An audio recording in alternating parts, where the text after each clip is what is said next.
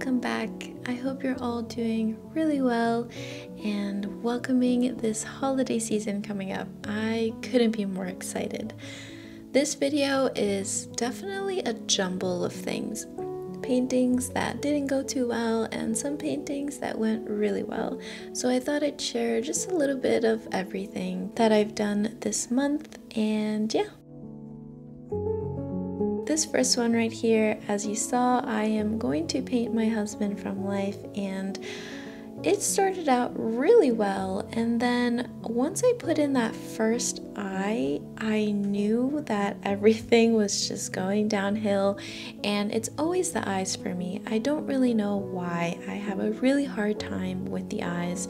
So I've actually been drawing a lot more than painting recently, and maybe I'll start to film that instead to show you what I've been doing. But I really am trying to practice portrait drawings and yeah, just getting better at what my weaknesses are. So after not such a great painting, I went to the greatest place of all time, the place where you get all inspiration, kind of reconnecting my roots to why I love art so much, and just giving me that booster of painting again.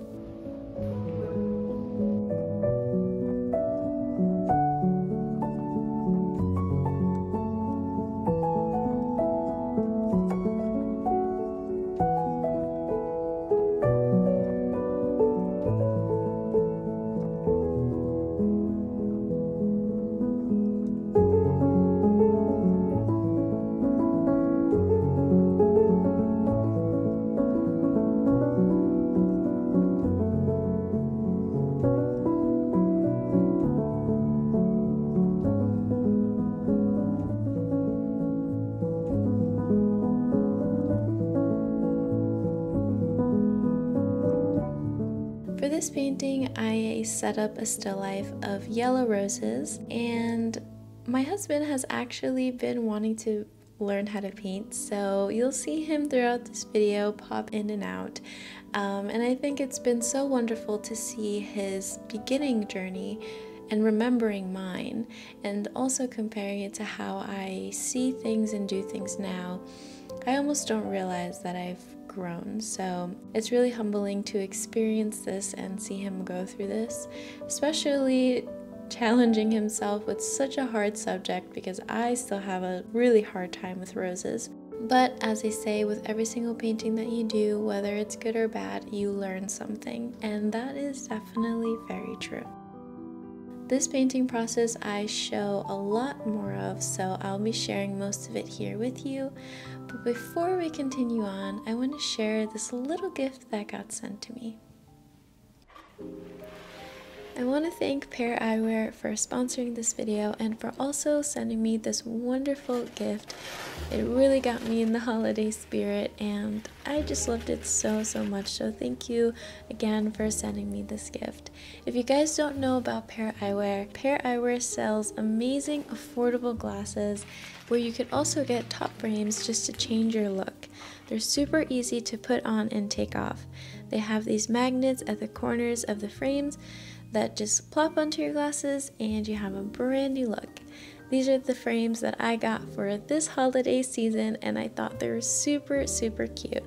If you're looking to shop online for some glasses, check out paireyewear.com to see the variety of top frames that you could get. You can get prescription glasses just for $60 and then switch up your look with some beautiful top frames. So if you're looking to get yourself a new pair of glasses or for a loved one this holiday season, don't forget to use the code ANNACORNEJO15 to get 15% off your first order. Thank you so much to Pear Eyewear for sponsoring today's video.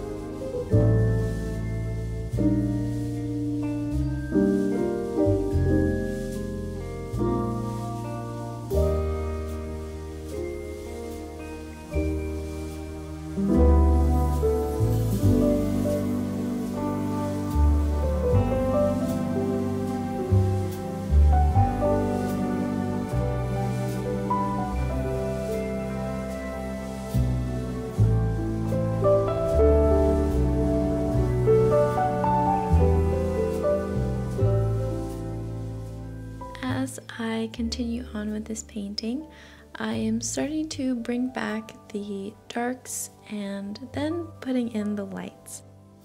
What I realized once I put in the lighter values is that my darks look too dark.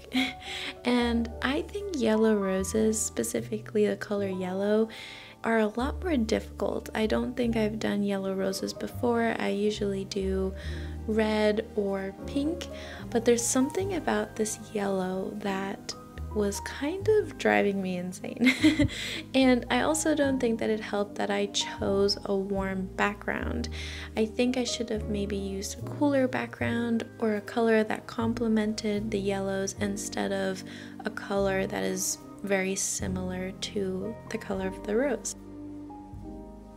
Once I put in this highlight, you can kind of see that shadow on that front rose seems a little too dark, so I tried to go back and play around with the colors to see if I can shift that value a little bit more, but it seemed my eyes were playing tricks on me, and after playing around, I actually really am pleased with the results. I had a lot of fun making this painting, especially the leaves and the jar were very, very loose, which I was trying to achieve. So it inspired me to paint another rose painting. This time these roses are pink, and unfortunately I did not film the entire process for this painting. I think I got lost in the painting process and completely forgot to press record at some point, so I only get the beginning stage of the painting and then just the final painting.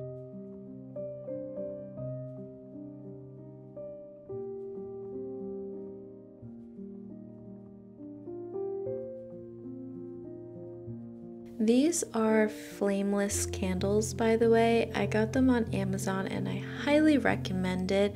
I have pets in my house, so I don't like to light any real candles. So these flameless candles have been beautiful, and the actual candle is made out of wax, so it looks and feels pretty real. I would highly recommend getting something like this, especially if you do a still life like this. I wouldn't light a real candle because I don't want to burn my roses or cause an accident. So yeah, that's what I'm using here in case you notice in the clips. Also, I want to give credit where credit is due. This still life is 100% inspired by a still life that Jared Brady did. I will post a little picture here of the painting I'm talking about. He's just so amazing. Here are some final clips of the final painting. It was so fun to paint, and I really hope that I can try out this still life once again. To end this really fun video, my husband spontaneously surprised me to a live painting session in the city. I had no idea we were going. I went straight after work, and I just decided to share these little clips that he captured throughout the night. And I thought it was such a wonderful experience, and after all of these ups and downs with these paintings, surprisingly, my first live painting session went really, really well. Thank you so much for hanging out with me today, and I'll see you here very soon.